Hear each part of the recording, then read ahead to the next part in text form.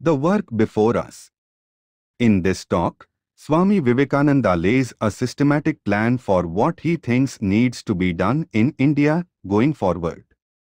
Here are some of the key ideas of his talk. A. The Vedantic dictum of the solidarity of all life is becoming more and more relevant with every passing day. The watchword and the essence have been preached in the days of yore when the Vedantic truth was first discovered, the solidarity of all life. One of the causes which led to the degeneration of India was the narrowing of our views, narrowing the scope of our actions. B. A historical perspective, the development of the Greek and the Indian mind. Two curious nations there have been sprung of the same race, but placed in different circumstances and environments, working out the problems of life each in its own particular way. I mean the ancient Hindu, Indian, and the ancient Greek. Ancient Indian mind. Surrounded by the snowcaps of the Himalayas and fresh rivers and eternal forests, the Indian Aryan turned his vision inward. His natural instinct combined with the sublime scenery and a superfine brain, the Indian Aryan became introspective. And hence, the analysis of his own mind became the great theme of the Indian Aryan. As a result, from India have sprung the analytical sciences, ancient Greek mind. The Greek, on the other hand, arrived at a part of the earth which was more beautiful than sublime, the beautiful islands of the Grecian archipelago, nature all around him generous yet simple, his mind naturally went outside. And hence, the Greek mind wanted to analyze the external world. As a result, from Greece we have the sciences of generalization, historical perspective Kant. The subsequent degradation of the Indian mind.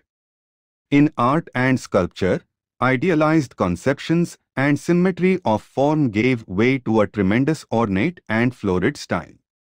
In music, the soul-stirring ideas and freestanding notes of the ancient Sanskrit music became but a jumble of notes, a confused mass of curves. Even in religion, there came the most horrible degradations where we spent time on discussing whether we should drink a glass of water with the right hand or the left. Now, the ancient Greek mind is meeting the ancient Indian mind on the soil of India. It is an opportunity to make ourselves more universal. Today the ancient Greek is meeting the ancient Hindu on the soil of India. Thus slowly and silently the leaven has come, the broadening, the life-giving and the revivalist movement that we see all around us has been worked out by these forces together. A broader and more generous conception of life is before us, and although at first we have been deluded a little and wanted to narrow things down, we are finding out today that these generous impulses which are at work, these broader conceptions of life, are the logical interpretation of what is in our ancient books. They are the carrying out, to the rigorously logical effect, of the primary conceptions of our own ancestors. And all the time we have been making ourselves smaller and dissociating ourselves, contrary to the plans laid down in our scriptures. To become broad, to go out, to amalgamate, to universalize, is the end of our aims, the way forward. Several dangers are in the way, and one is that of the extreme conception that we are the people in the world. With all my love for India, and with all my patriotism and veneration for the ancients, I cannot but think that we have to learn many things from other nations. We must be always ready to sit at the feet of all, for, mark you, every one can teach us great lessons. At the same time we must not forget that we have also to teach a great lesson to the world. That we did not go out to compare things with other nations, did not mark the workings that have been all around us, has been the one great cause of the degradation of the Indian mind. The more you go out and travel among the nations of the world, the better for you and for your country. If you had done that for hundreds of years past, you would not be here today at the feet of every nation that wants to rule India. The first manifest effect of life is expansion. You must expand if you want to live. The moment you have ceased to expand, death is upon you, danger is ahead. Through this expansion, our quota of offering to the general mass of human knowledge, our contribution to the general upheaval of the world, is going out to the external world. Swami Vivekananda's message on what's to be done in India going forward. Indian ideas have always gone out into the world in the past. The gift of India is the gift of religion and philosophy, and wisdom and spirituality.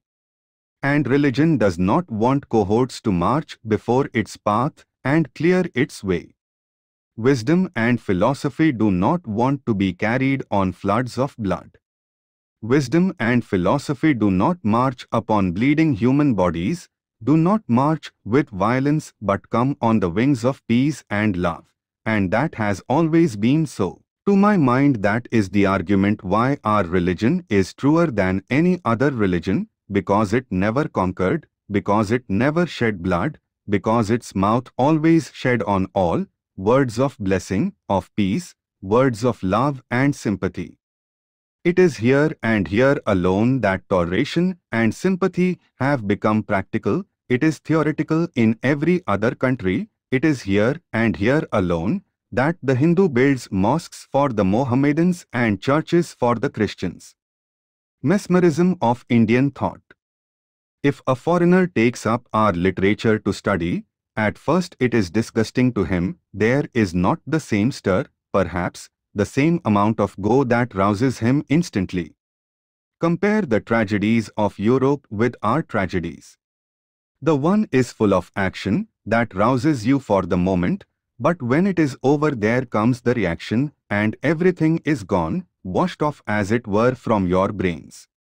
Indian tragedies are like the mesmerist's power, quiet, silent, but as you go on studying them they fascinate you. You cannot move, you are bound, and whoever has dared to touch our literature has felt the bondage and is there bound forever. Highways for ideas have opened up and the time is propitious for the spread of Indian ideas. Thoughts like merchandise can only run through channels made by somebody. Roads have to be made before even thought can travel from one place to another, and whenever in the history of the world a great conquering nation has arisen, linking the different parts of the world together, then has poured through these channels the thought of India and thus entered into the veins of every race. Every part of the world has been linked to every other part, and electricity plays a most marvelous part as the new messenger. Under all these circumstances, we find again India reviving and ready to give her own quota to the progress and civilization of the world. The problem before us, therefore, is assuming larger proportions every day.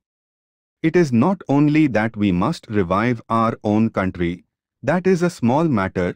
I am an imaginative man, and my idea is the conquest of the whole world by the Hindu race. Swami Vivekananda's message for the conquest of the world by Indian thought. 1. We have also been great conquerors.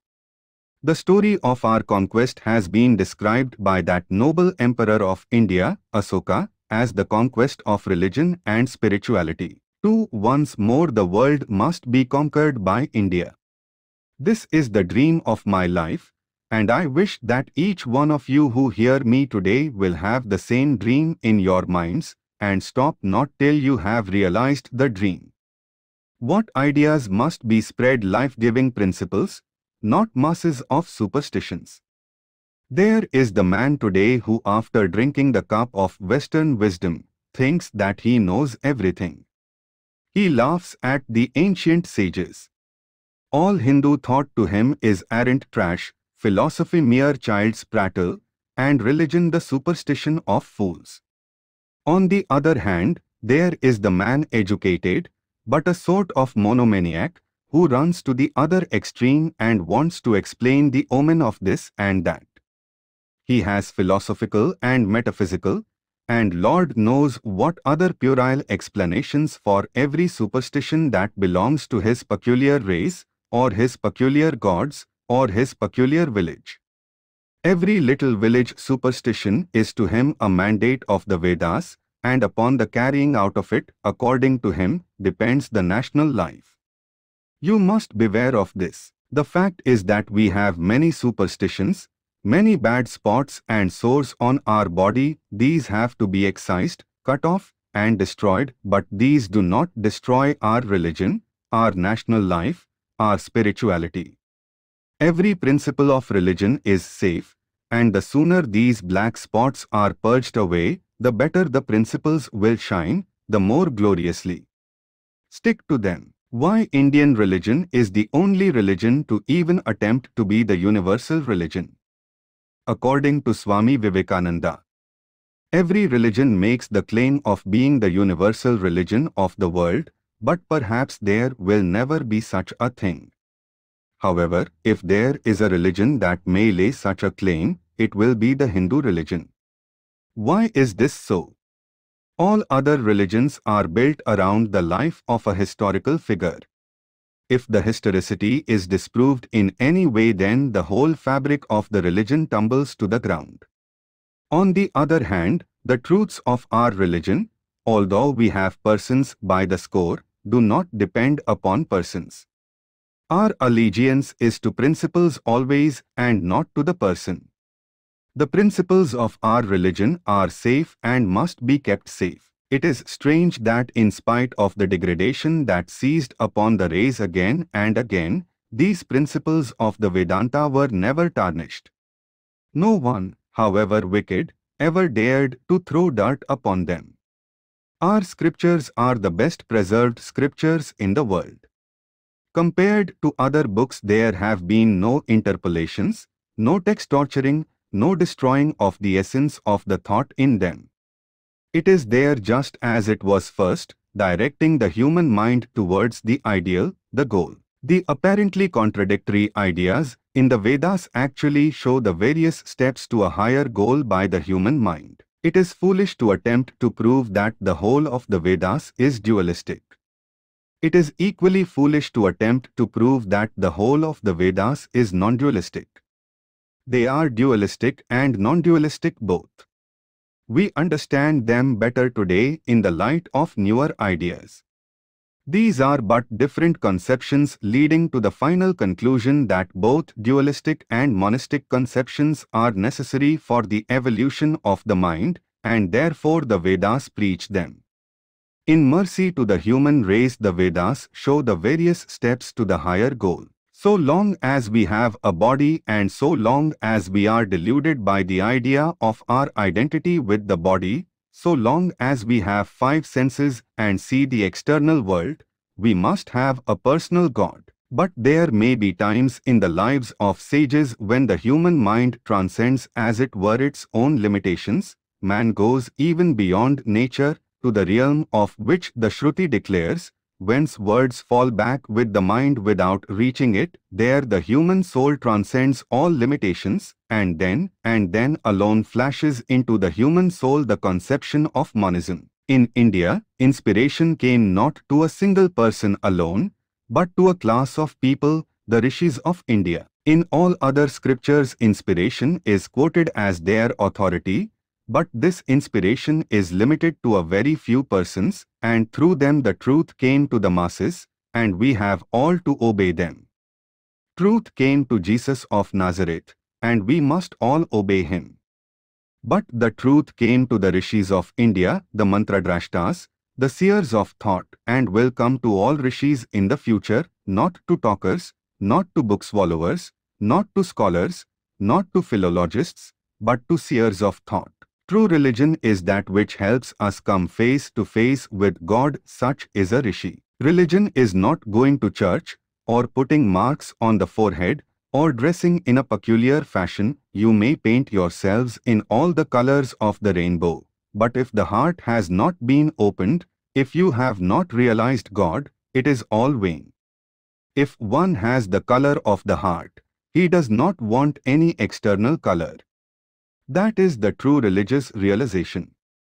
He who comes face to face with God, sees God alone in everything, has become a rishi.